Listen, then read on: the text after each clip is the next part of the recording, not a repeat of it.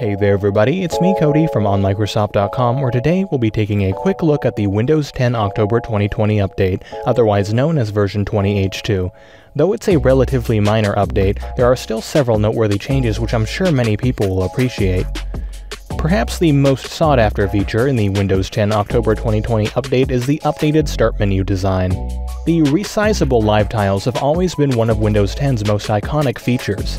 However, since Microsoft started updating all of its product and service icons to new, more colorful versions, the old tile designs became less effective. To better complement these new icons, pinned apps on the Start menu will now appear within translucent shaded tiles, rather than solid colors. The shading of the tiles, as well as the color of some icons, will adapt to your Windows theme. For instance, the Microsoft Store icon represents a white shopping bag when using the dark theme, but will switch to a black shopping bag when using the light theme. The tiles will continue to function exactly as they have with their updated appearance.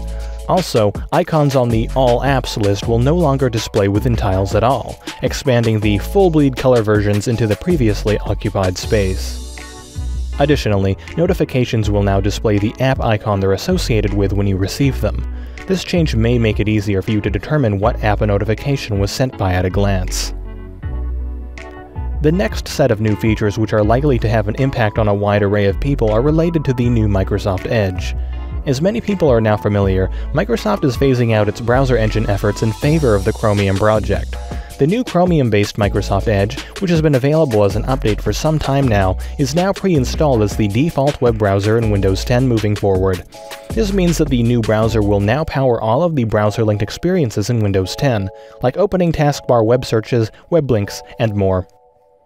In addition to being installed by default, Edge also comes with a couple of new browsing features in this update. Individual browser tabs will now appear in the Alt-Tab list in addition to other apps open in Windows 10. As web apps are becoming increasingly more important, the ability to switch between sites this way could come as a great addition to some. Of course, if you don't like your Alt-Tab list cluttered with browser tabs, this can be disabled in the Windows settings under System and Multitasking. Elsewhere in the Windows settings, under System, Display, and Advanced Display Settings, there is now a new drop-down menu which allows users to manually adjust the display refresh rate between supported modes. Starting with the October 2020 update, Windows 10 will no longer prompt you to switch in and out of tablet mode when you switch two-in-one devices between orientations. Instead, when you switch a device into a tablet posture, Windows 10 will automatically adjust the desktop UI with a more touch-friendly layout without significantly altering it. The Windows 10 October 2020 update has just begun rolling out to Windows devices running the May 2019 update or newer. Like always, this update is being rolled out with a staggered release schedule to help ensure Microsoft is able to push it out to devices in an efficient and unobtrusive manner. You can check for this update now by clicking Check for Updates in the Windows settings under Update and Security and Windows Update, then by clicking Download and Install in the section underneath. Because this is a small update, it'll only take a few minutes to install once all the files have finished downloading.